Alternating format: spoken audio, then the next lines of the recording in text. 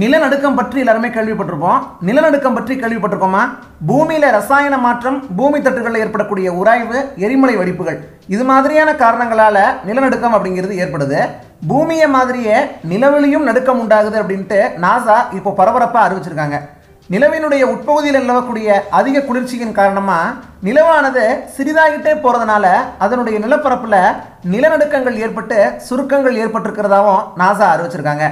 இந்த சுருக்கங்களால நிலவானது ஒரு உலர் திராட்சை மாதிரி தோற்றமளிக்குது அப்படின்னும் நாசா தெரிவிச்சிருக்காங்க.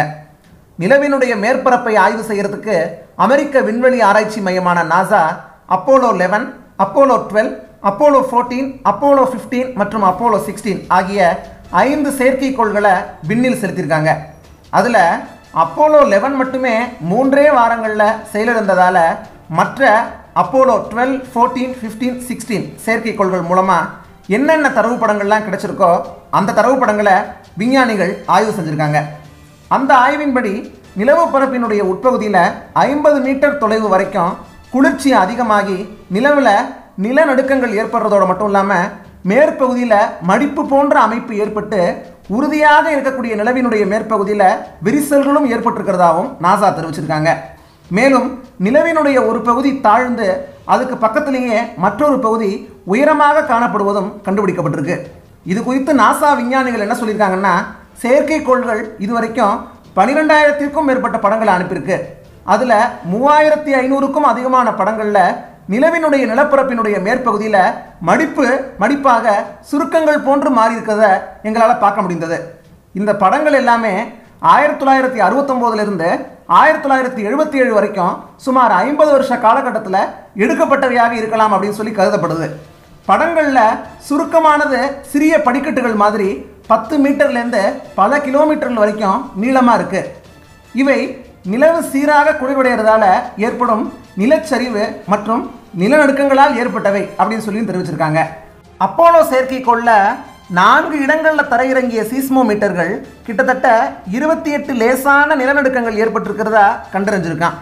மேலும் நிலவில் ஏற்பட்டிருக்கக்கூடிய சில நிலநடுக்கங்கள் வலுவானவை அப்படின்னு சொல்லியிருக்காங்க. அவை 5 ரிக்டர் வரைக்கும் இருக்கக்கூடும் அப்படின்ட்டு இந்த ஆய்வினுடைய முதன்மை ஆய்வாளரும் ஸ்மித்சோனியன் தேசிய விமானம் மற்றும் விண்வெளி அருங்காட்சியகத்தினுடைய மூத்த விஞ்ஞானியுமான தாமஸ் வாட்டர் சொல்லியிருக்காரு.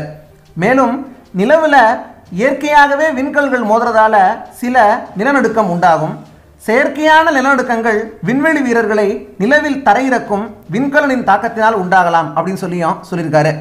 மேலும் சில ஆராய்ச்சியாளர்கள் இந்த பிளவு மற்றும் மடிப்புகள் சந்திரனுடைய டெக்டோனிக்களின் ஆதாரமாக இருக்கலாம் அப்படின்னு சொல்லி கருதுறாங்க. டெக்டோனிக் அப்படிங்கிறது பூமியினுடைய மேற்பரப்பு கட்டமைப்பை உருவாக்குகின்ற, மாற்றுகின்ற மற்றும் இயக்குகின்ற ஒரு புவிசக்தி. இதே மாதிரி நிலவுக்கும் தன்னுடைய கட்டமைப்பை மாற்றக்கூடிய உள்சக்தி இருக்கும் அப்படின்னு இவங்க நம்புறாங்க. ஆராய்ச்சியாளர்கள் நிலவினுடைய இந்த பிளவு மற்றும் விரிசல்கள் நிலவினுடைய டெக்டோனிக் செயல்பாட்டோடு தொடர்புடையதா அப்படின்னு சொல்லி ஆராய்ச்சிட்டு இருக்காங்களாம். இதை சீஸ்மோமீட்டர்கள் மூலமாக கண்டறியறதுக்கும் திட்டமிட்டிருக்காங்க. லேசான நிலநடுக்கங்கள் கிட்டத்தட்ட 18 மைல் அதாவது 30 கிலோமீட்டர் வரைக்கும் பிளவை உருவாக்கியிருக்கான். மேலும் நிலவானது அதிக அழுத்தத்தை எதிர்கொண்ட போது இந்த பிளவுகள் சுமார் 37 மைல் அதாவது 60 கிலோமீட்டர் வரைக்கும் பாதிச்சிருக்கு அப்படின்னு ஆராய்ச்சியாளர்கள் கண்டறிஞ்சிருக்காங்க. நிலவினை குறித்த இந்த ஆய்வின் தகவல்கள் எல்லாமே நேச்சர் ஜியோ சயின்ஸ் அப்படிங்கிற நாளிதழில் வெளியாயிருக்கு. மேலும் இந்த விஷயம் தான் சமூக வலைதளங்களில் மிகப்பெரிய அளவில் வைரலாக பரவிட்டு இருக்கு. இந்த வீடியோ பற்றி உங்களுடைய கருத்துக்களை கீழே உள்ள கமெண்ட் பாக்ஸில் மறக்காம பதிவு பண்ணுங்க. இந்த வீடியோ உங்களுக்கு பிடிச்சிருந்ததுன்னா லைக் பண்ணி ஷேர் பண்ணுங்க. இது மாதிரி வீடியோஸ் அப்டேட்ஸ் நீங்கள் உடனுக்குடன் பெறணும்னா நம்ம உடனடி டிவி சேனலை சப்ஸ்கிரைப் பண்ணுங்க. பக்கத்திலேயே வர பெல் சிம்பலையும் கிளிக் பண்ணுங்க. நன்றி.